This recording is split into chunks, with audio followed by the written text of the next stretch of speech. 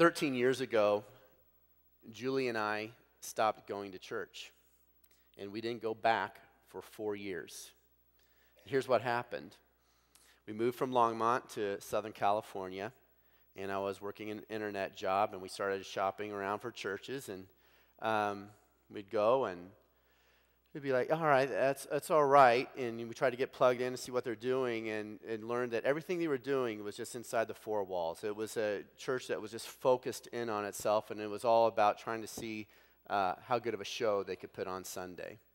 And I and Julie and I both would get a little bit discouraged or disgusted, and we'd move on and try to find another church. And so within a year, we went to 12 churches. And what happened was, as we continued to go, the more and more I didn't want to go. We'd attend, and I'd turn to Julie afterwards, and I'd say, I'm good for another month. You know, it's just, I don't want to go again. And it got to the point where we stopped and didn't miss it. And I don't know if you guys have ever felt that way, that church isn't relevant, that it's just always focused in on itself. This isn't a 21st century United States problem. This problem existed back in the time of Christ. In fact, Jesus' half-brother, James, wrote a whole book about this. And so the book of James is about putting your faith into action beyond the four walls. And today, we're going to look at just one verse in James. James chapter 1, verse 27. And it reads this way. Pure and genuine religion in the sight of God the Father means caring for orphans and widows in their distress and refusing to let the world corrupt you. See, James was confronting a people who were saying, what matters is all this one day, and that we have good attendance, and that we have the right celebrations. And James is saying, those things are fine, but they're not enough. There's more. And so he tries to give them a little shock and says, well, actually what God thinks is pure religion and is that you go out and you help widows and orphans. And so that's why I was able to come back to church when I met this church. I knew about this church before, but when we moved back to Colorado, Rick said, hey, how about checking us out?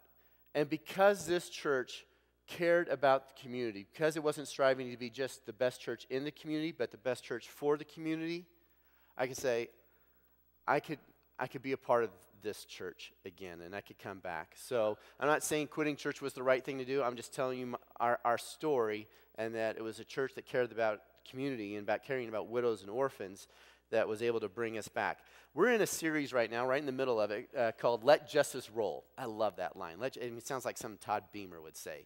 You know, and you're familiar with from Martin Luther King's speech, let justice roll like a mighty river. It's actually from the book of Amos.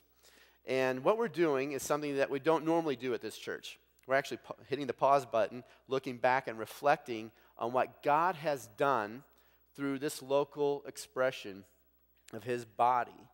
And last week, we focused in on what this church has done when it's come to emergency disaster relief. And we looked at our work in the Windsor tornado and the Joplin tornado, and then really camped out on the flood last year and what we did during that disaster, and to the point that the mayor of Lyons could say, LifeBRidge has been a bridge of life to the town of Lyons. And so today, though, we're going to focus on what God has done through this church for orphan care. You know, and this is God's heart, caring for orphans and for widows. He often in Scripture, I mean, there are dozens and dozens of Scriptures where orphans and widows are put together. And the reason he does that, he takes this age spectrum and he says, these are the most vulnerable, the least powerful people on the planet, and they're the people I care about the most. And you see, God, that's God's heart. You want to know what God's like? He cares about the people who the world might consider to be the least important. And in fact, in Psalm 68:5, it describes God this way: Father to the fatherless, defender of the widows is God. And it says, in his holy dwelling. And so I like how Ramin says it. When he's his holy dwelling, think of God's man cave. And so God's in his man cave, and he doesn't have posters and fat heads up of John Elway or Peyton Manning. He's got portraits of widows and orphans up there, and that's who God is rooting for. Now, going back to James chapter 1, verse 27, I want to focus on just one word. It says, pure and genuine religion in the sight of God the Father means caring for orphans and widows. Caring. So let's just focus on this word care. And the reason I want to do that is because that's something that we can all do. Not all of us out here are called to adopt a child. Not all of us are called to foster. In fact, my guess would be at any given time, maybe 2% of the general population is called to foster and adopt. I know it's way higher in this church. It's amazing to go down the kids area and see all the families that have adopted and fostered. And not all families are called to open their homes, but all are called to open their hearts. We're all called to care. And there are two practical expressions of caring that we can all do when it comes to this matter. The first one is simply say a prayer. Pray. Pray for these kids. And we can all do that. And that's where my journey started with orphan care, was by praying. And this is how it happened. Just yesterday, we sent off our youngest daughter to England. So we're in a new stage of life, empty nesters. But when our girls were 3 and 5 years old, we would pray with them at night. And we started a new prayer routine. We called our manners prayers. And so we'd say, okay, girls, we want you to say something to God. We want to say something that you're thankful for, something you're sorry for, and then ask God, please, for something. By the way, this is a good prayer for grown-ups. So tonight, tell God, God, thank you, sorry, and please. And so this is how it would go in our house, though. So Shelby was the youngest at 3, and she threw me for a loop one night. We were praying for these things, and she did this. She said, and they always say the same thank you. God, thank you for Mom and Dad and Nana and Grandpa, and they always say other people. But then Shelby, with her eyes closed, chubby little fingers, opened up her eyes and said, what God say? I was like, oh boy. He said, you're welcome. And he loves giving you good things, and he's happy that you got good people in your life. She said, all right. Close her eyes, and they say their sorries. Those were always the best because he found out what happened during the day. So for example, God, sorry for putting the potpourri down the toilet. And you're like, oh, that's what happened to it. And so, but she opened her eyes and said, what God say? I was like, God says you're forgiven, but don't do that again. All right. And then what they would always pray for was a dog on the please. God, please give us a dog. So this time, Shelby was like, here it comes. I better be ready. What God say? He said, ask your mom.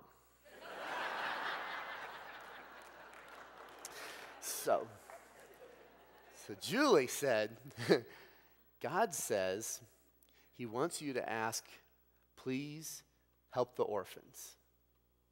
And they're like, okay. So that became the new prayer.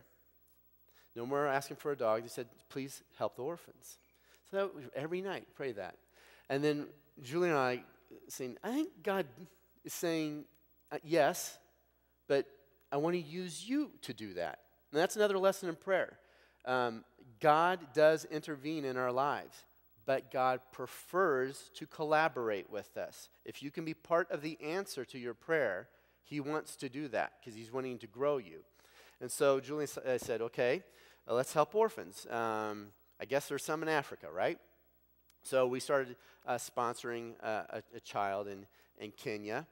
And by the way, a lot of people here sponsor kids. It is a great thing. And we have over 100 people sponsor over 100 kids in this island off of Ecuador that was inhabited by a slave ship crashing into it. It's desperately poor. I went down there with a few of you a month ago, and I just want to show you in a picture the difference in a year makes. This is a picture of Jack Hay this is the girl he sponsors, and a year later with her going to school, getting fed regularly. I mean, just see the difference in her smile. Jack's before picture, he doesn't get any better. He looks the same. So sponsorship is a great thing. And then we felt like we need to do more. So we sponsored a second kid. And then we thought, we need to do more. This took over a period of time. And we're like, okay, we can't afford sponsoring more kids, so we need a new plan. And Julie asked, are there orphans in the United States?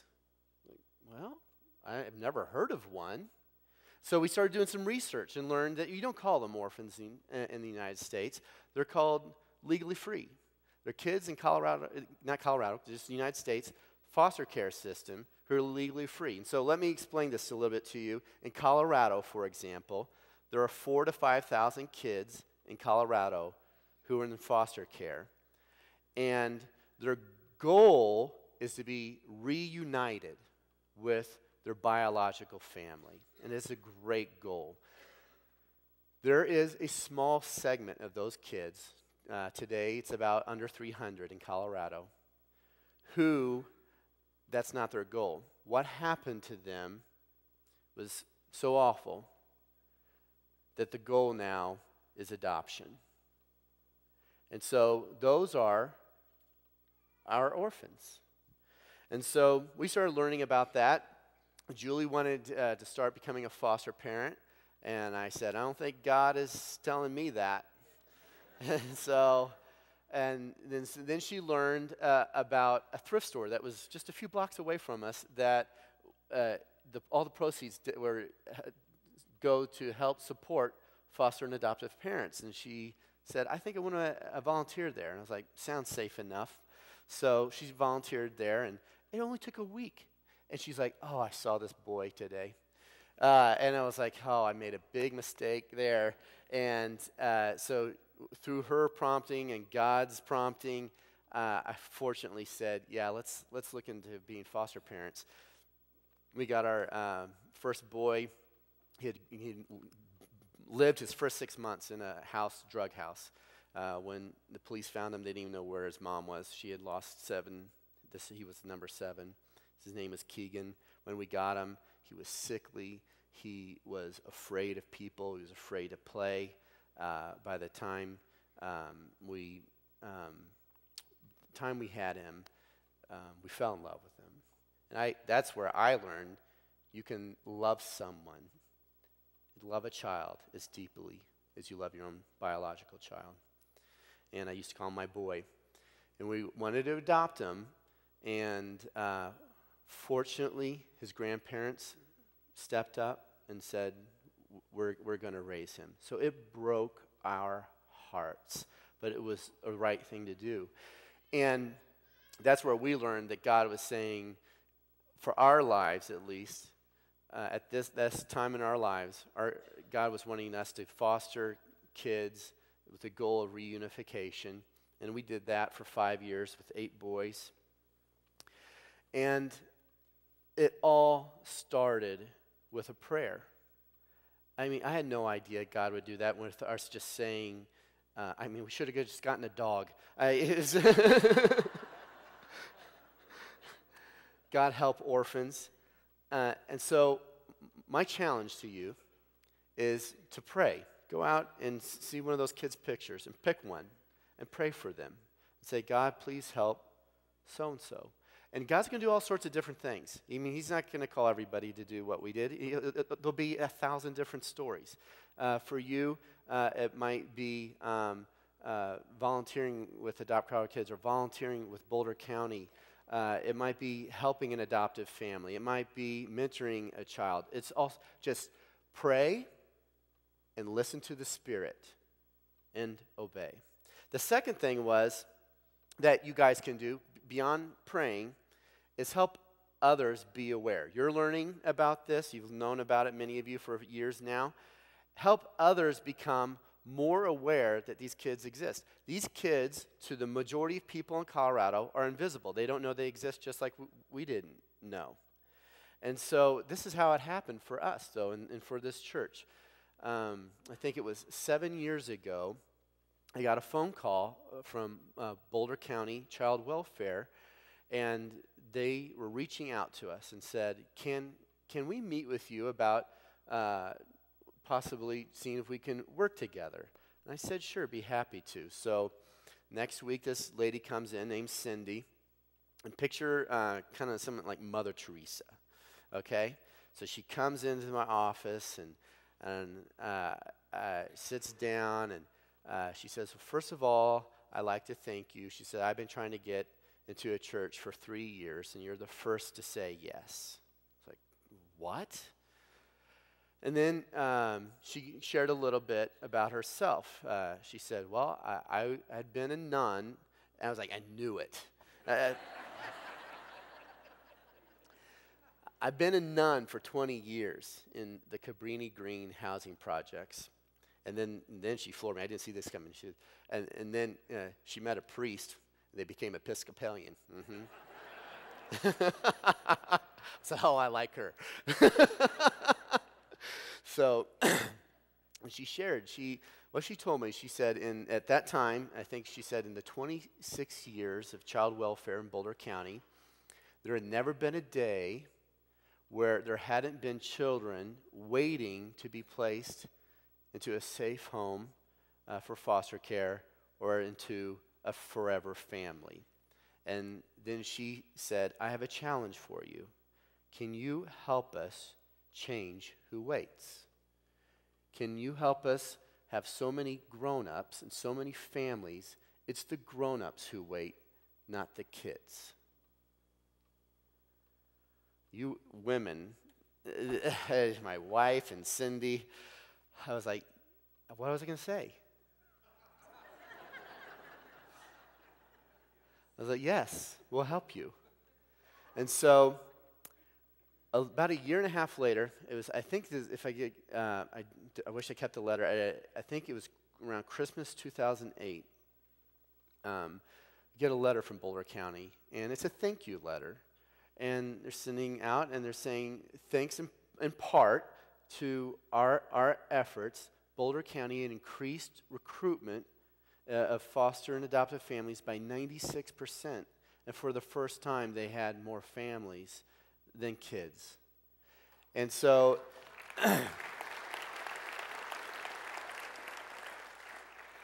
and what happened? One of the key things that happened was, you saw that gallery coming in. The state had just started this gallery called the Heart Gallery. And at that time, there were about 800 kids in foster care, who were legally free.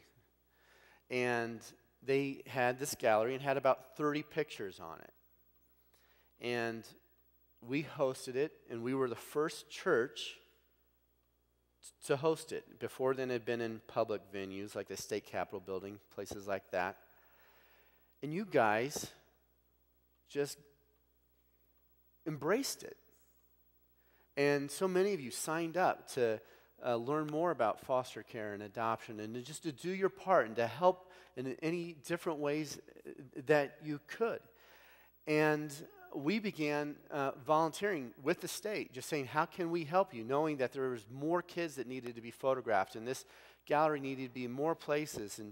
And so volunteering a little bit, and we said, hey, this is a really underutilized tool. Could you create a duplicate dedicated to churches? And we'll take it to churches. And they said, that can never happen. I was like, oh, okay. So we kept serving and helping, and a year later, I said, hey, I've got an idea. How about we create a duplicate gallery dedicated to churches? And they're like, great, let's do it. It's the power of relationships and serving in humility and following through on promises. And so they said, on the condition that you guys, you run this one. You you deliver it, you find the places. We said, we'll do that. A year later, we meet with them again and just said, how's it going? Are you okay? Are you happy with this? And they said, actually, could you guys kind of take it over? And they said these words. They said a couple of things.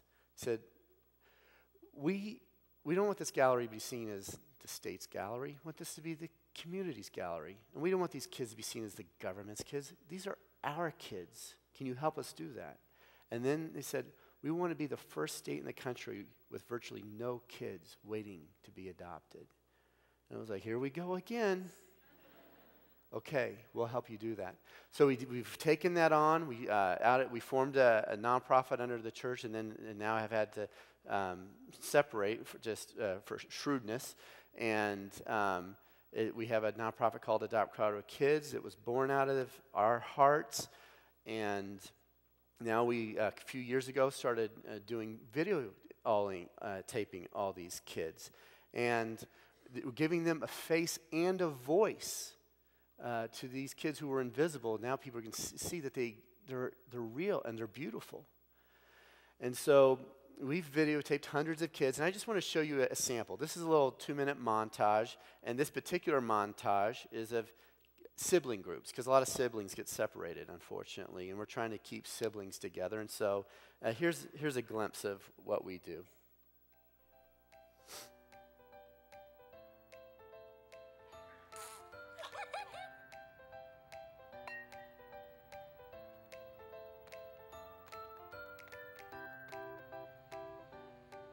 What makes you guys happy? People. People? Her. Are you guys hoping to stay together? Mm-hmm. Do you guys get along? Yeah, sometimes. Sometimes. All the time. Don't No. listen to her. What do you like about your brother? What's awesome about him? He's really fast, and he's like the best brother I ever had. And he's really nice to me. It's the thing we do. How about you, Kyle? I like that she doesn't have very much feels, so she can really stand up for herself. And when she does have a feel, I'm there for her. You could like wish for 3 things in the world. What would you guys wish for? You want to go first? Yeah. Angela? Okay. Okay, I wish 3 more wishes. Who taught you that? I want to wish one more thing, that I was a spider. What would the people look like in your home, and what would they do? I'll have a mom and dad that takes real good care of me. That I can have someone in my heart nice to me. They care about me. What would the people be like in your family? I would definitely have Kyle, and I know he would definitely have me, huh? I would not want to be in an adoptive family without Sammy. Me either, because he's the best.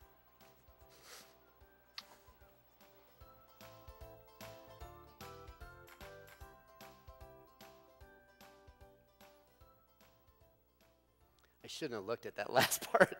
Aren't they sweet? We just did a photo and video shoot Friday, 17 more kids and sibling sets.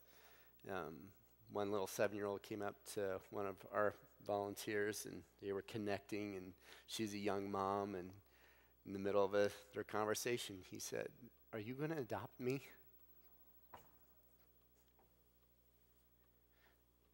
I remember interviewing Sage, who had, I think she was 11. She's still up for adoption at that time. She wouldn't look up at the camera. She was looking down the whole time answering questions. And then when we asked, "What do people need to know about you?" she finally looked up. She said, "That I'm lovable."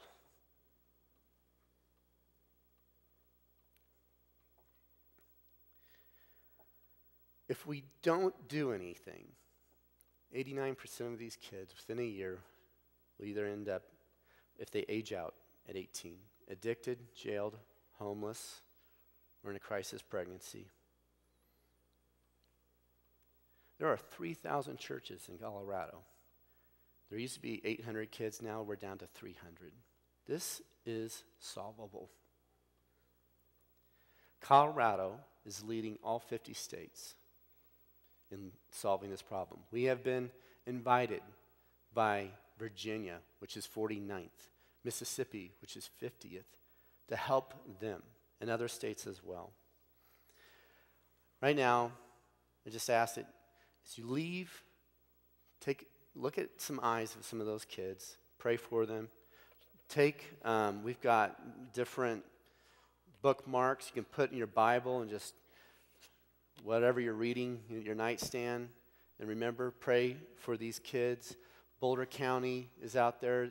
We are grateful for them. We're great partners. I know people are shocked that a church in Boulder County work together. Cats and dogs can get along. You know, we love them.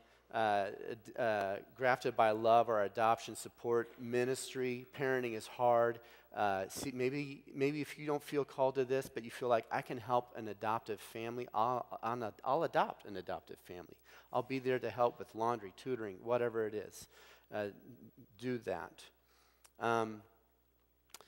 Right now, let's just close this message by spending a minute praying for some specific kids. Would you guys do that with me? Father, I thank you. Thank you for your great love for all these kids. And right now, I pray for Ethan, who when asked what he wanted, his requests were so simple. He didn't want a PlayStation or vacations. He said, I just need somebody who will feed me and give me a bed, get me to school on time. Pray for Clemisha, who specifically asked to be adopted by a Christian family.